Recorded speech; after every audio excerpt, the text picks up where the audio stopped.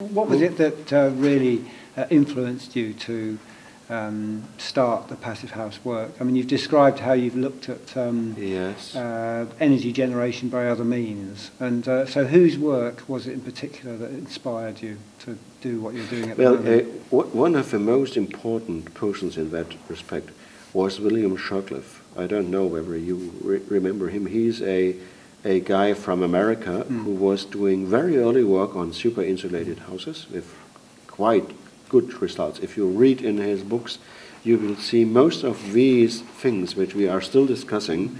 He already has in that, and so he had a big influence on the whole development in America and in Europe as well.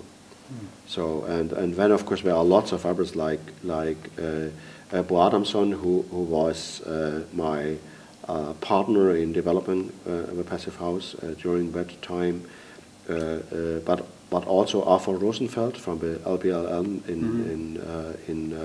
in Berkeley. So there is and there was a big scientific network in the world working in this field. So this is not at all new. It's a long development which took place from say the beginning of the 70s until now. Thank you. So what would give you most satisfaction in the next, say, 5 years in the development of Passivhaus?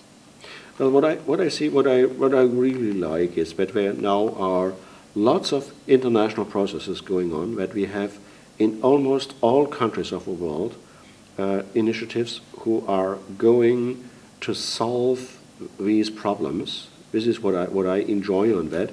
That you can solve the problems with your own mind and with your own hands, that you don't need a powerful guy here or there. You can do it, yes? This is why I started that work, and I think this is very important for people to create a much better self-esteem of doing your own solutions for these things, and I think this is already going on.